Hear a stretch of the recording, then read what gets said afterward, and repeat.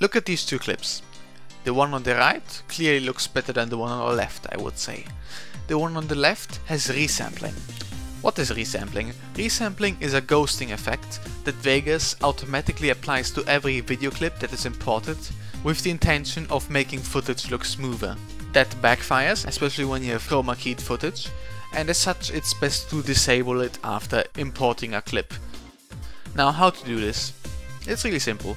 You just select the video clips, preferably all of them. If you don't want to select them one by one, you can press D twice and you will go into selection mode, where you will be able to select all the clips in one shot. And you can press D twice again and then leave selection mode. And then you just right click on your selection, switches, disable resampling, and the problem is solved.